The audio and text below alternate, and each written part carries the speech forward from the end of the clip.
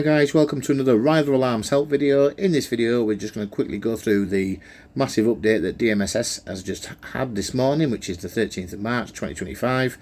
And there's quite a few changes where I've had a few phone calls from my customers this morning already just to clarify a couple of bits. But essentially, if we go to your DMSS app, now we're making an assumption that you've already downloaded it, you've registered it into your name, so you've got your account. So if you go to me at the bottom right hand corner, for example, that's me and my silly name that's on there. But essentially you've got that registered and you're logged into your app that's on here. So if you haven't registered it, then obviously just go to the app where it says me and then just register and then log in. Once you've registered and logged in, if you're the first person to do that on your system, then you will then become the master user for that system. And only you then can add or remove additional users.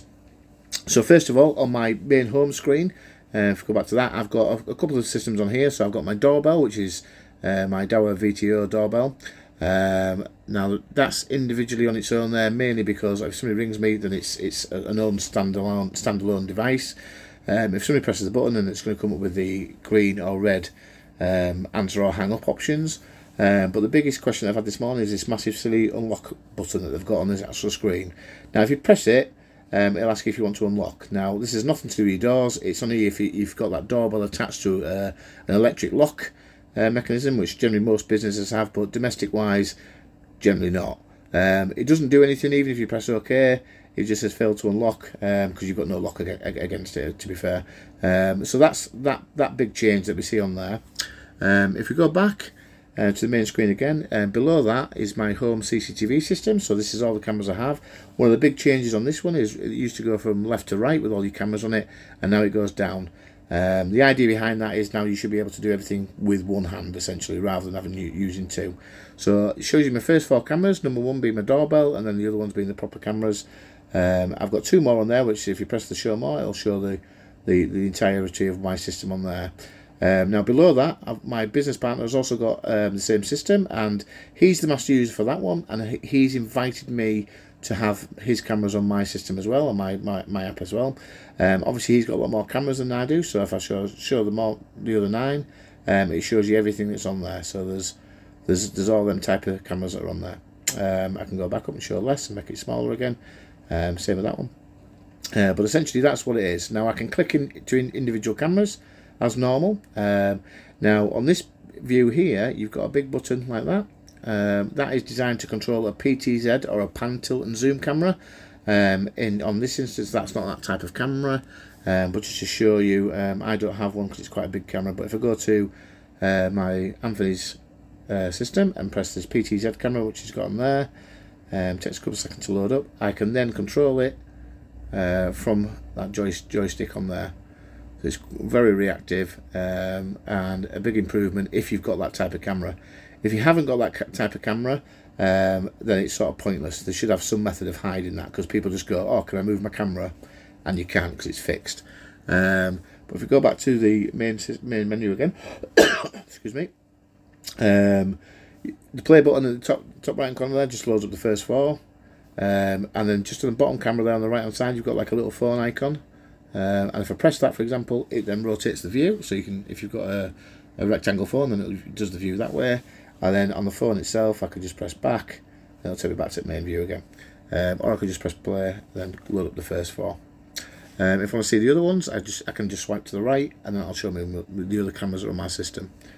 And then always go back to the home page by pressing the top left hand corner. So that's the main layout of the home screen that's slightly changed that's on there. There's a few other things that are slightly different as well. So at the bottom you've got events in the middle. So on the events bit here you've got all, which is camera, and then you've got door. So door is obviously, that will show you a list of calls or missed calls that you've had from the doorbell. The camera shows you notifications via the camera. So if you look from the top there where it says channel 1, and then you've got the big long serial, the model number, and then 1, 2, 3, 4, 5, it shows you in that way.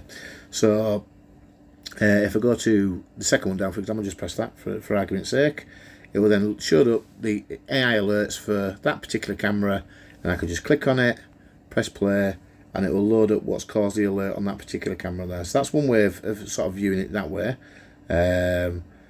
So if like me, you have the AI alerts turned on all the time, just so I can show customers and things, then obviously that's one way to go. But I have everything turned on in this menu, so this will show me things like tripwires, intrusion, but it'll also show motion, and it'll also show other things as well. If I want to go back to the main screen, just press back again, and then it'll go to this bit, and then press back one more time. Oh, close the app there, and then just press home on there and take me back to the home page. Now, the other thing on this one is the big change that I think is really good is if I press, let's say, another camera, for example, and then along the bottom of that camera, below that big stupid joystick, you've got preview, play, and events. So if you go to events, it lists everything down, and that's how it used to look essentially before, where you've just got your intrusion alerts along the bottom, and then you can click onto each one of them, and that'll just show you the sort of intrusion AI alerts that are on there. The other option you've got in the middle is the playback. So if I click playback, for example, this is a bit that I think is improved. A lot of people have asked for this in the past, but then obviously you've got the day, and that shows you the little blue dot indicates where there's recordings for everything. You've then also got the little, I don't even know what the icon's supposed to be, it looks like a torch of some description. You can then go all, or you can just do regular video, motion detects, intelligent video, all them sort of things along there. I always have it clicked to all. And then you've got the big search bar. So you've got the big green bar, which means it's recording 24 hours a day. And if you can look into there, you can see the blue markers, so that's intelligence and stuff. But equally along the bottom, you've got all these tiles along the bottom there, and literally it's got the time in the top left hand corner, how long the playback's for, the top right hand corner.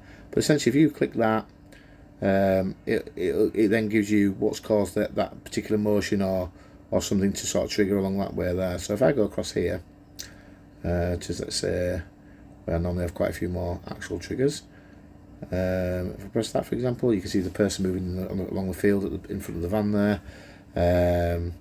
But you just click along and look at the AI alerts when somebody's walked in front of it, or something's moved to capture the camera's attention.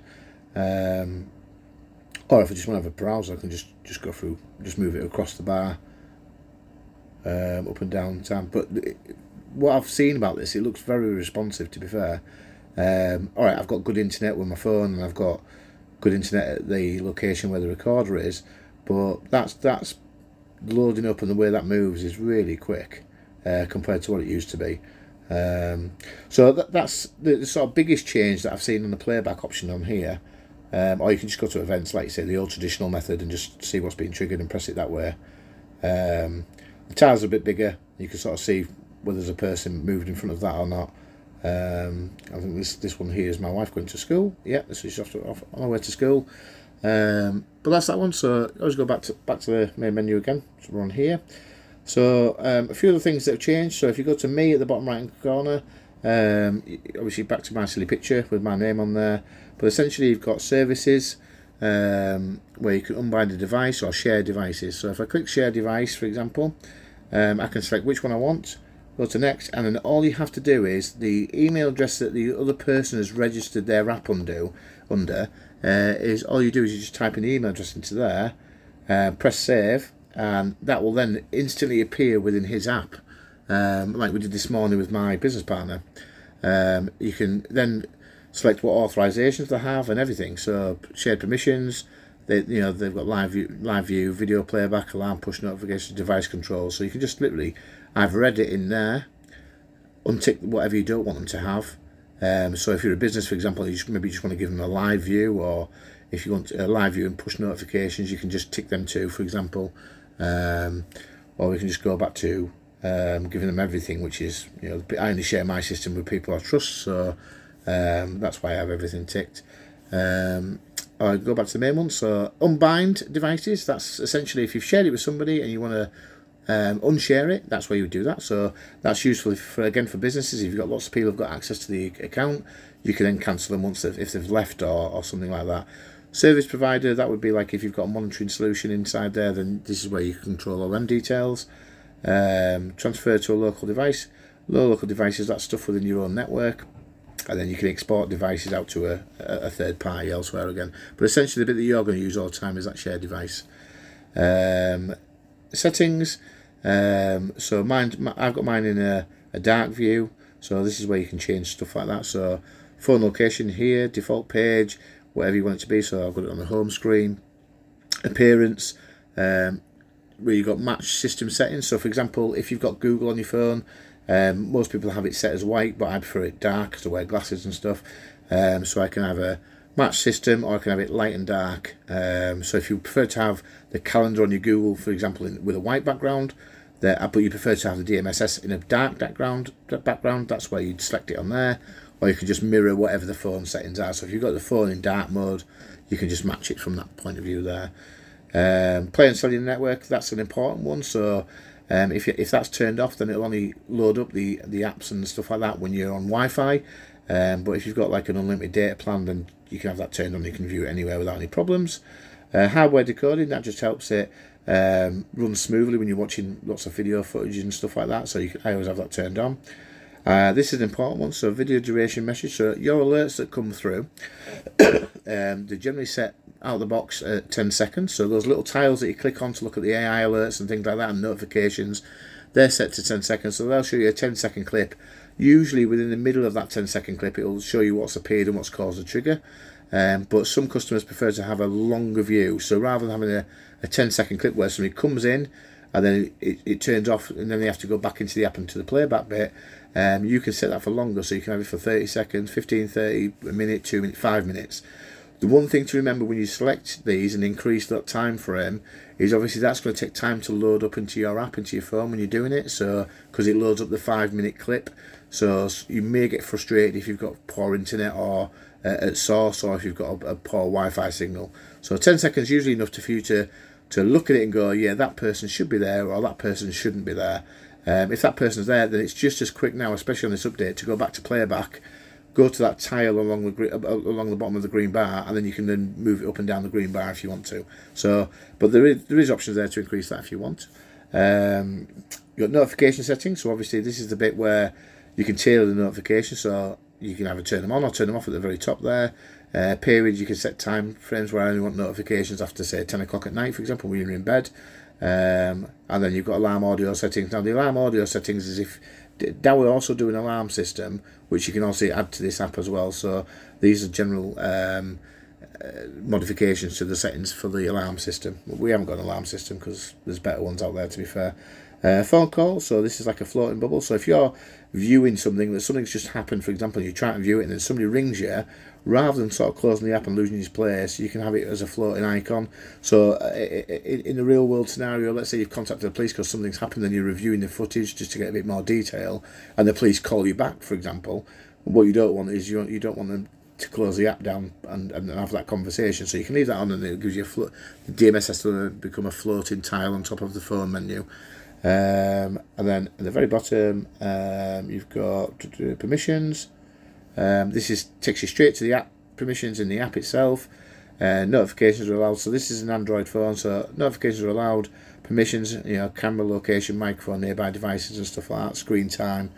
The one that says remove permissions if the app is unused, I always have that turned off, mainly because if I don't use the app for a long period of time, it will automatically start turning off all the settings for notifications. So it's more prevalent in Apple phones, to be fair, especially after security updates and stuff like that. So if you had a security update that you're aware of, then always go into here just to double check. If you've got the setting turned on where it removes permissions if the app is unused, depending on the phone's what the phone deems as a time frame for that, then obviously you don't want them to be turned off. Some people when they start using it, if they're not interested in looking at this stuff every day, excuse me, I've got a bit of a cough. Not used to looking at stuff every day, and let's say maybe check it once a month, and those permissions may be turned off, and you might miss a notification that's critical. So always turn that off. Appear on top. Changes to system settings. So no, I don't want to make changes to that. And then you go back to the main screen. Clear cache is the stuff that sort of runs along in the background. So that's a quick overview for now. Any questions, feel free to contact us. Thank you.